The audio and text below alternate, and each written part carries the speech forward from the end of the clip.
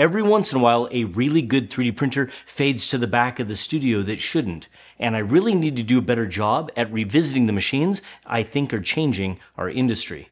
This is the ELEGOO Centauri Carbon, and at $279, it might just be the best affordable CoreXY 3D printer out there. Now, let's get into why this little sleeper may be worth your time and money. Now, I've already made a video on this printer where I did something a little different. Instead of just setting it on the bench and printing with it, I painted it, I weathered it, I lit it, and I turned it into a full dystopian building, and then I shot a scene like it's a sci-fi film.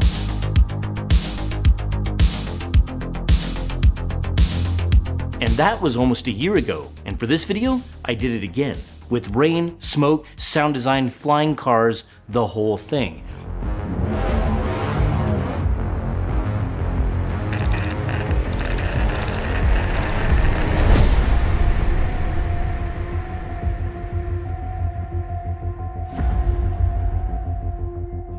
That video was really about creativity though, and that's because when I first saw this machine, I saw it really as a blank canvas.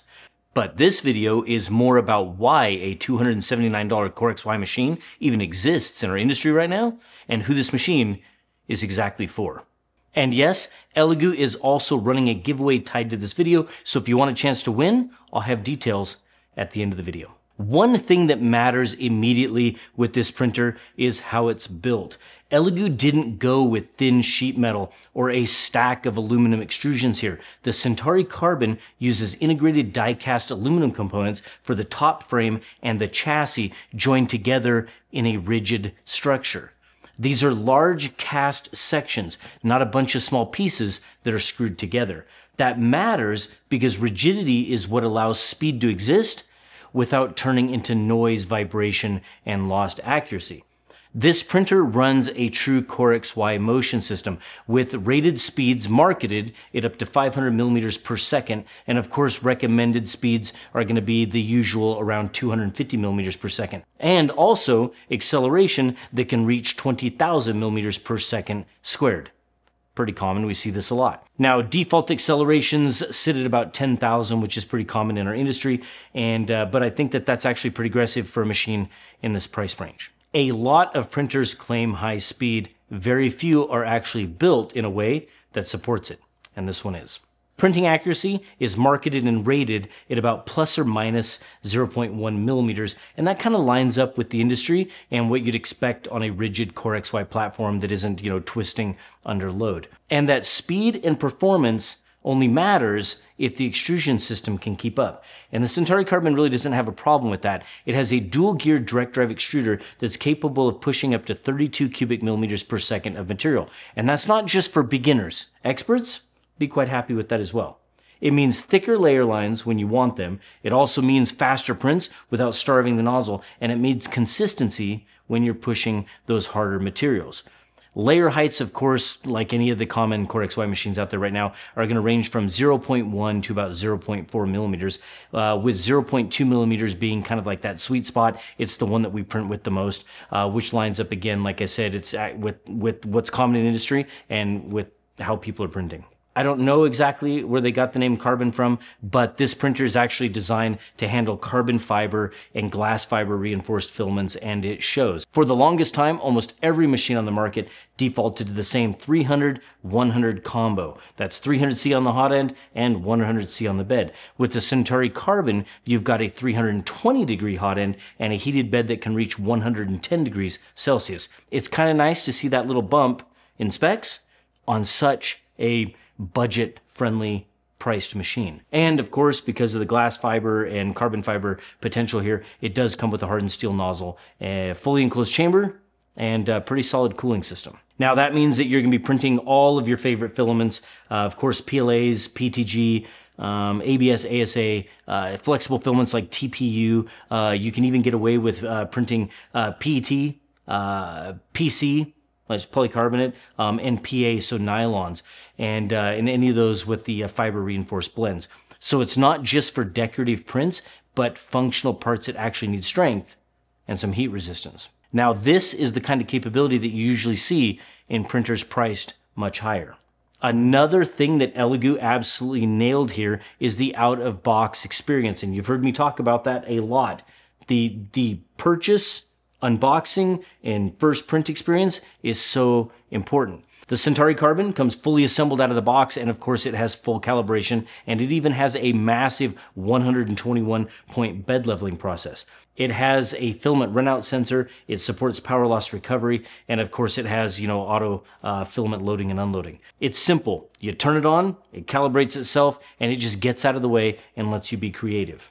And that matters more than people think, especially if you're someone who wants to just create and not constantly tune or tinker. The build volume is 256 millimeters cubed, and that kind of puts it right there in that ideal middle ground. If you've been around 3D printing for a while, there are a lot of machines in that mid-range at that size.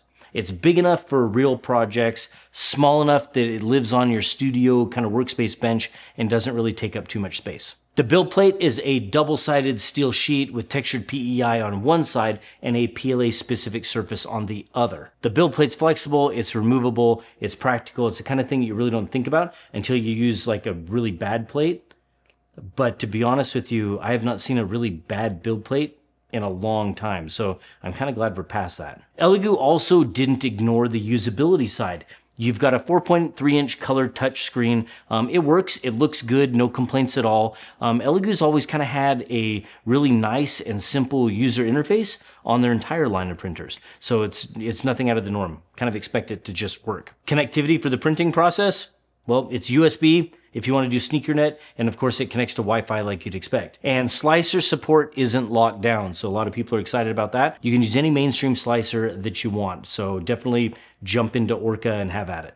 There's also a built-in chamber camera, which acts as your eyes inside the printer and supports time lapses, of course. And that's kind of nice, especially for me, because I can't see in mine anymore.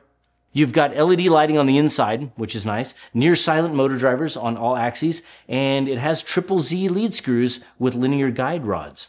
That's kind of cool. And of course, the machine comes in, I guess, sound-wise at under 55 decibels, according to ELEGOO. And that is going to matter a lot for people that kind of live in the same space as their printer. When it's running, I really don't even notice it. And even with all of the stuff that I've glued to this machine, it still prints amazingly well, and it doesn't shake everything off. That has to mean something. So, who is this printer for? This is for someone who wants real CoreXY performance on a budget. But this is far from a budget machine, so saying that may not really be fair. The Centauri Carbon is for anyone who wants to print faster and explore some stronger materials.